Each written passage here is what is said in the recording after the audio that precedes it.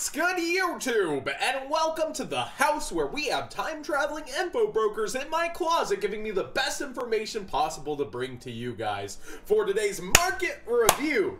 But seriously, some crazy things are going on, some low-key stuff that maybe even the most trained eye watching the market hasn't noticed. So let's go ahead and get into it.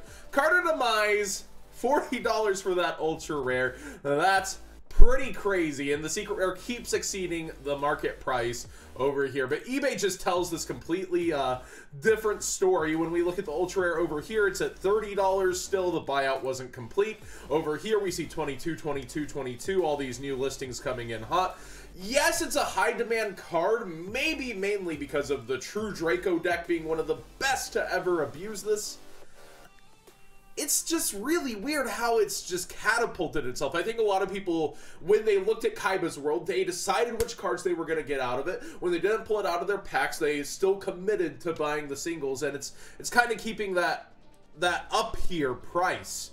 And of course the ratios being, you know, a little screwy didn't help with anything either. But going for the ultra when the consensus is that the secret rare looks nicer and is the higher rarity, that's kind of an odd choice. Maybe it's because they figure, well, at worst, no more of these are being printed. But a ton of people holding the line here, almost seeming maybe like they work together or they just have that Link mentality of hold the line. That's not going to work, and we're going to show you why in just a second when we review another card. Actually, I'm going to go ahead and skip ahead. This is actually relatively down my market watch. But Pot of Desires, you would figure, you know, it went up to $30. Everybody might hold the line, try to make this, you know, some kind of collector value or higher level meta play for the higher conditions.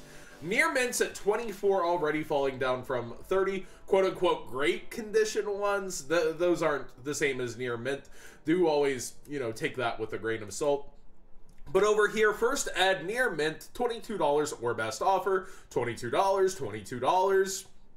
The line didn't hold for very long. There's plenty of duels who saw that price bump and were like, heck, I'll take 25 on mine. And then other people, I would take 20. I'm happy with 22. And here we are. This is what happens when people try to hold the line together. It's just not gonna work too well for them. It's not gonna turn out like they want, and I think Pot of Desires was a much better card to try that with. Yes, we have a much more accessible lower rarity for it, but this is a card obviously that doesn't have new printings being pushed out for it, and it just fell like a rock. So not the best choice of buyout. Actually, if I was the person going for it, I probably would have gone for the secret rare, although it just kept creeping up and it was probably the harder buyout overall to do.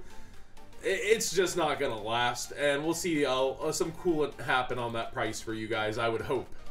Galaxy Eyes Full Armor Photon Dragon. This is the trained eye seeking things out. I was like, what do Blue Eyes players need for their extra deck that, you know, doesn't have a recent printing? Well, Mega Pack 2016 isn't the most recent, and we see it's actually almost $4 versus its market price of $2, which is more expensive than the original first ed super rares at $350. And that sometimes happens with Mega Packs. Like, vendors sold out of the Mega Pack cards faster, and the price bump, the next level where people try to hold the line, just happens to be higher than the originals. But we have one unlimited here for somebody who's going to get it around $2 before it's almost double that price. And eBay actually tells a very similar story, starting lowest from Canada at $381. I think this was more natural than a buyout. I think a lot of people who finally got their Blue Eyes deck just started going for this, and it's crept up to this point. So let's go ahead and look at sold items, and let's go and look at ended recently. And we see sales, Jesus, at $474, $380, $320. So yeah, you see a lot of sales backing near that $4 to $3 price point. Some people will be overpaying out here. It's pretty crazy. But definitely one of those pieces for Blue Eyes decks that they needed. Something else I've been kind of watching that does have 2 copies and a more recent copy of a set people kind of ignored / didn't like in Duelist Pack Dimensional Guardians is actually one of the cash cards of that set at $5, and then at $5.58 plus for the original. You might actually want to go ahead and pick yours up now rather than later because its quantities are insanely low.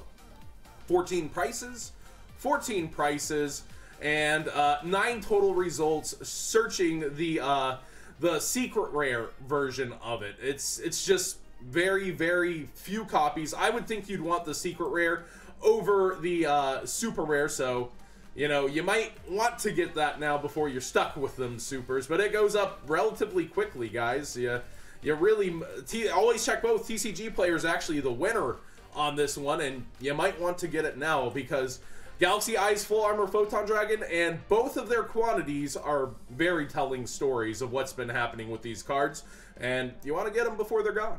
Oracle of Zephyr is a card I actually didn't have my eye on, and it has crept up here. The secret rares all the way to 748 versus market price of 5, and then the supers are actually near their market price at 3. I actually did not know this was 3, so I investigated. When did this happen? Well, on eBay, it's still a lot cheaper, so it had to be somewhat recent. And then when I went to sold items and went to look at ended recently, I don't think there's any actually over $3. You see this playset sell for 5, you see one sell almost for 3, and none are really selling at the $3 mark. A lot are floating around that $2 to $3 mark, but listing wise, eBay just seems consistently cheaper for this card, so you might want to go check it out there. But it does seem like it's going up on both fronts. When we check out the secret rare on eBay, near mint $625, $630 before it matches TCG player. So for you people who are rarity slaves, such as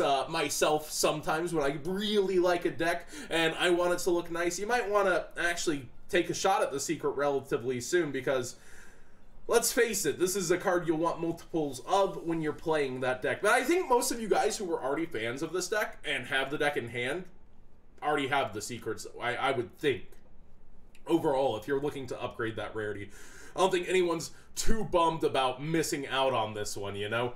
So then we go ahead and take a look over at Chimera Tech Mega Fleet Dragon, which is at $1.10. For one copy. I don't know if the seller's selling anything else, but they have quite a few sales, so I guess they are. Then $1.90, and remember, you need to hit that $2 limit to buy from one seller. So it's getting relatively hard to get a budget price on this card. I brought this to you guys while it was a bit cheaper. It was like, I think, around $1, and you see it's been consistently going up since I told you guys about it. And Toon Cyber Dragon, has gone up solidly to $3 with not many budget options left for him, but the quantities are actually relatively high here at 22 different prices versus the 4 prices on the Mega Pack. This is that thing I was talking about. Mega Packs seem to sell out more somehow before and then end up at a higher price. It's really weird because you would think people want the originals, but I don't know what happens with those kinds of things. It's interesting, isn't it? But this engine, if you missed out on that market watch, basically in Brandish, which I think it's Sky Strikers in the TCG now, which isn't a bad name. You activate 3 Toon Table of Contents, and you actually have a good search target in Toon Cyber Dragon that special summons itself, doesn't mess with your normal summon,